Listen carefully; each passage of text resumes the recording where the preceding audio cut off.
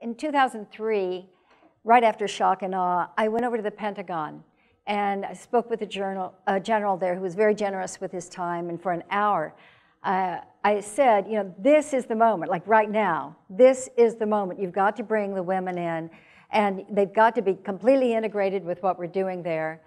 And because the Iraqi women, they represent, you know, half of the talent pool.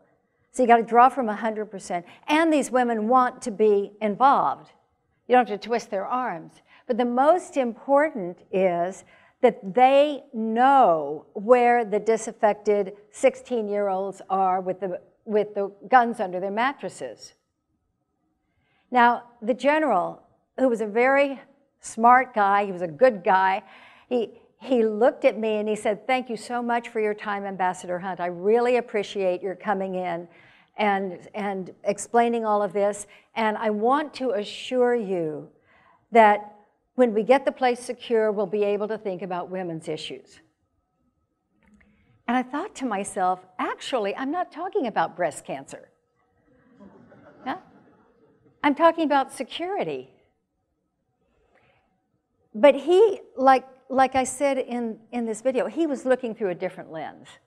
And so it just didn't fit. He couldn't make what I was saying fit with his idea of security.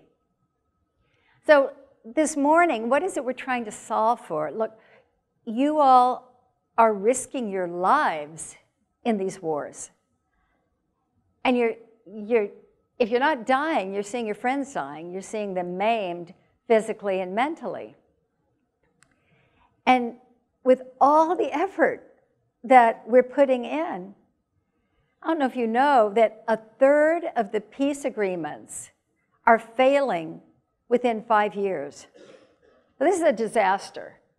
And if, in fact, we had all the wars that we've got and we were doing everything that we could possibly do to stop them, that would be the grounds for hopelessness.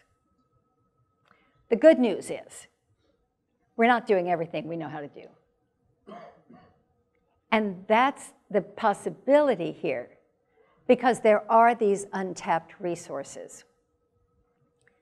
So that's why you care. Because if, in fact, you can figure out, and this takes some doing, if you can figure out how you bring in the untapped resources of the women in a situation, it's going to help you achieve your mission.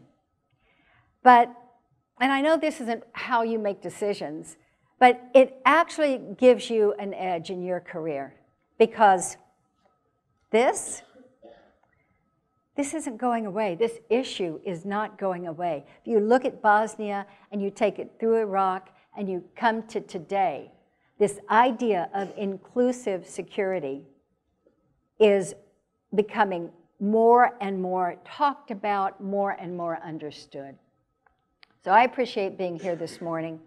And the last thing I want to leave you with is that we're not talking about of the women, by the women, for the women. We're talking about security.